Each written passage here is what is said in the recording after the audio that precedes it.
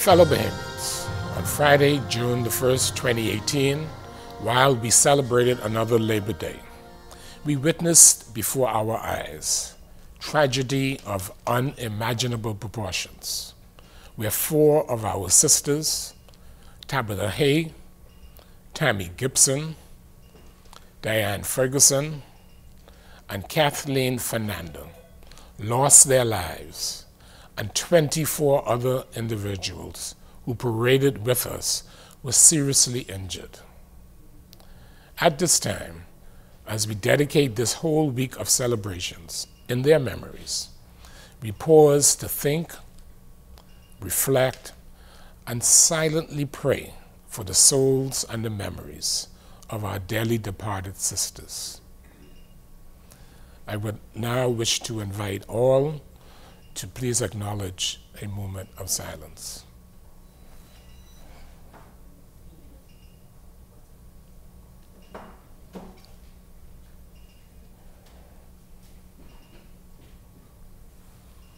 Thank you.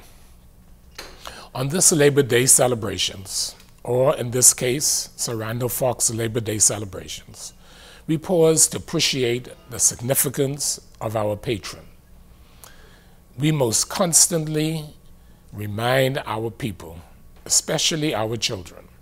of the sacrifices that bold and innovative leaders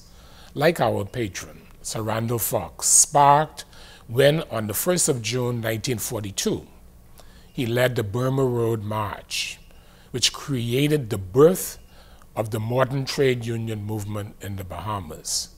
And thus, we in the labor movement have forever aligned the first Friday in June, Labor Day in the Bahamas, with the struggle of the improvement of the labor industry, while agitating for the rights and equality of Bahamian workers and all who work in our beloved country. As Minister of Labor, I am so pleased on behalf of the government and the people of the Bahamas to join in with the labor movement this week of celebrations that have been organized by the National Congress of Trade Unions, the NCTUB, and the Commonwealth of the Bahamas Trade Union Congress, under the theme, One for all for one, securing the protection of the Bahamian workers for future generations. This past week, both sets of umbrella trade union organizations have joined forces together to pay tribute to our four fallen sisters that died in the Labor Day tragedy last year. While making their personal contribution to the labor movement, as well as the growth and development of the Commonwealth of the Bahamas. I therefore extended heartfelt congratulations to President Obie Ferguson of the Bahamas Trade Union Congress and President Bernard Evans and the executive of the National Congress of Trade Unions Bahamas on the occasion of the joint Labor Day activities as we celebrate another Sir Randall Foulkes Labor Day. Fellow trade unionists, ladies and gentlemen, over the last 12 months, the staff of my ministry have worked aggressively to address the various challenges that confront workers and their trade unions, as well as the needs of those workers that are not associated with organized trade unions. We have made significant progress in reducing the high level of unemployment, to improving services at the Ministry and the Department of Labor to ensure that desires of both workers and employers are responded to in a timely and professional manner. It is our desire to see that the public is served efficiently and effectively, and that the time and ease of doing business with my ministry is reduced. I can report to the nation tonight that while we may have had a very active and public industrial relations environment during the past 12 months, the country is stable and partnership with the unions remain active and strong. It is in my view that this strong partnership will continue to have a direct impact on the high percentage of settlements of disputes in the workplace, which are amicably resolved, while contributing to the resurgence of our economy. It is my government's intention to continue to address some of the critical issues facing the private sector. We are open to suggestions and recommendations in addressing these urgent issues in a proactive and innovative way. As the private sector is a significant contributor to the engine of our economy, my government stands in partnership with the business community in providing the requisite tools and programs which will enable the respective businesses to grow and flourish. My fellow Bahamians, the Ministry of Labor has over the past year further developed and expanded a number of programs and initiatives outlined in the labor component set out in my government's manifesto. The expansion of the Labor on the Blocks initiatives, which have resulted in tens of thousands of registered job seekers in the Department of Labor's database,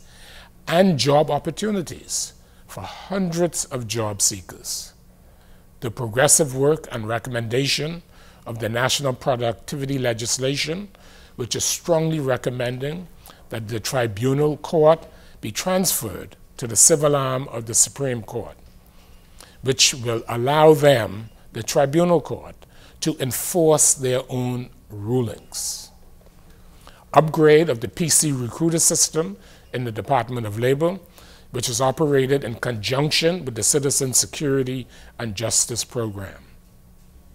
The expansion of the Inter-American Development Bank sponsored program for skills and current and future job seekers, and the new understudy program.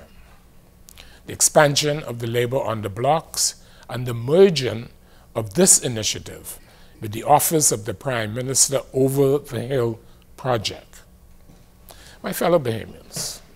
as we in the Ministry of Labor look towards 2020 and beyond,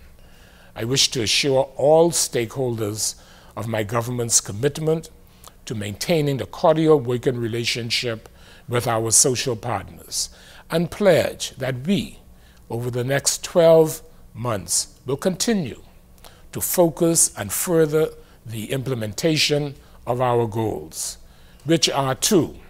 ensure that all heads of agreement recognize workers' rights, facilitate dialogue to promote and implement workers' education programs,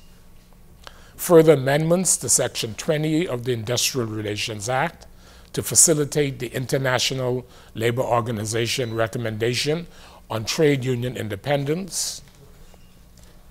As we prepare to commemorate another Labor Day on Friday, the 7th of June, I wish to extend congratulations to both the NCTUB and the CBTUC for joining forces on holding one Labor Day parade and rally,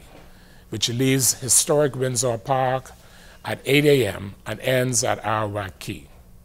I also wish to invite all and encourage all workers, those that are unionized and not unionized in New Providence,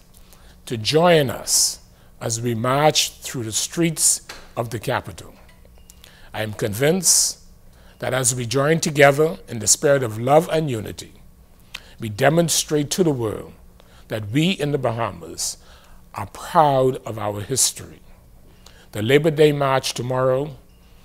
will demonstrate that we, as Bahamians, are proud to hold up our people as national heroes, as we again honor the legacy of Sir Randall Foulkes for his outstanding work and legacy that he has left for workers of this country and all Bahamians. On behalf of the government of the Bahamas, I again congratulate the NCTUB and the CBTUC for the excellent work that they do to protect workers' rights, and I pray that you and your family Have a wonderful Labor Day.